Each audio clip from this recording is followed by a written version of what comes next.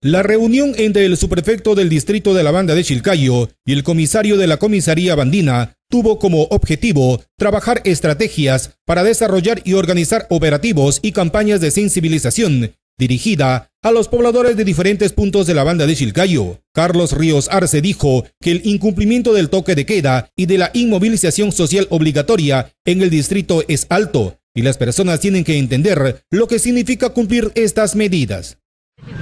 Esta mañana estuvimos desarrollando una reunión de trabajo con el comisario a efecto de poder desarrollar trabajos articulados con la Policía Nacional del Perú, a efecto de poder hacer entender a la población de la banda de Chilcayo de la importancia que representa el cumplimiento irrestricto de la ley del aislamiento sanitario, dado a que en la banda de Chilcayo se viene registrando en los últimos días una especie de desobediencia, una especie de desacato a la ley de emergencia sanitaria. En esa medida se va a desarrollar aquí en esta jurisdicción una serie de campañas de orientación.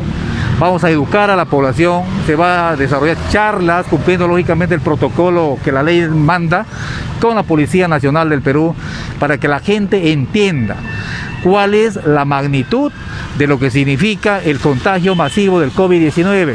El COVID aún no se ha ido, continúa vivo en la región.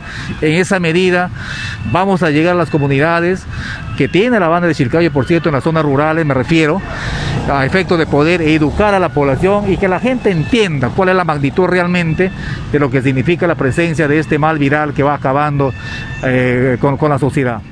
El comisario de la banda de Chilcayo refirió que tienen metas y es hacer que la población entienda las recomendaciones y las cumpla para evitar enfermarnos del virus. La comisaría ha venido realizando operativos todos los días, mañana, tarde y noche, y estamos intensificando los operativos más que todo los fines de semana, ¿no? Entonces, justo estamos también coordinando con el señor subprefecto, él nos va a acompañar en los operativos que vamos a realizar los fines de semana y vamos a más que todo a supervisar cómo la población está tomando, pues, ¿no? Con la debida seriedad, o de repente están tomándolo como algo ligero, ¿no? Entonces, lo que se está viendo hoy en día, ¿no? Que la población de repente lo está tomando de repente como un juego o lo está tomando como algo que no es importante, le resta importancia a esta situación.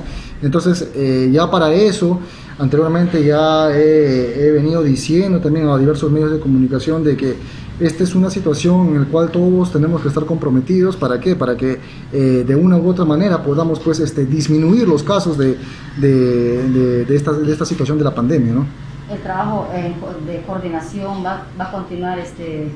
Por supuesto, va a coordinar. Ya ahorita estamos estrechando lazos acá con la subprefectura y bueno, ahora estamos empezando a trabajar de manera conjunta, ¿no? Asimismo, el subprefecto dijo que las personas lo están tomando en broma y eso es ir en contra de la salud de las personas vulnerables. Tenemos muchos los lugares en las zonas rurales, por ejemplo, tenemos San José, tenemos Bello Horizonte, que es la población más cercana, entre otras comunidades alejadas, que es jurisdicción de la banda de Chilcayo, porque queremos de que este mal viral se termine ya.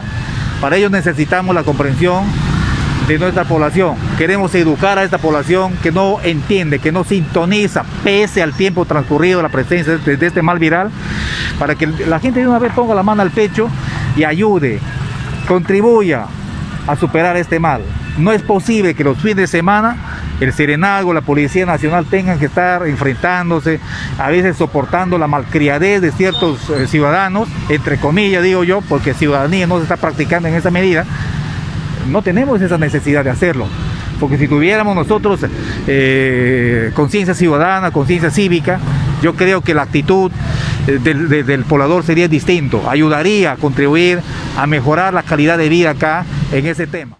Finalmente manifestó que las personas no entienden la magnitud de las sanciones y las fuertes multas que de manera obligatoria tendrán que pagar. Lo que no entienden los señores es la magnitud de lo que significa la sanción.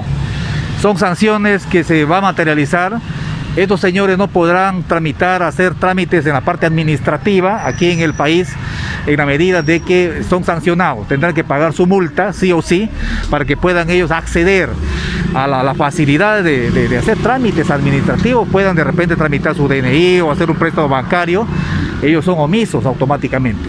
La gente no entiende y tienen que entender ya. Estamos planificando con el comisario también, y esta conversación la voy a transmitir también al gerente de Seguridad Ciudadana, al mayor Rubio, a efecto de poder articular mejor el trabajo aquí. Vamos a hacer operativos permanentes con sanción. Eso le dije al comisario, porque no vamos a tener contemplación, porque la gente cree que, bueno, que porque soy amigo de fulano Hurtado Vengano, yo sí tengo derecho a enfrentarme a la autoridad y a violar la ley. Aquí, repito, todos somos iguales. Aquí, por más autoridad que seamos, tenemos que ser los primeros en dar cumplimiento a la ley del aislamiento sanitario. En esa medida, la Policía Nacional va a hacer su trabajo, el cuerpo de serenazgo igual, ¿no?, tendrá que hacer lo suyo, y nosotros también como autoridad política tenemos que hacer lo que nos corresponde, ¿no?, garantizar los operativos a efecto de que se pueda cumplir al pie de la letra la aplicación de estas medidas que sancionan.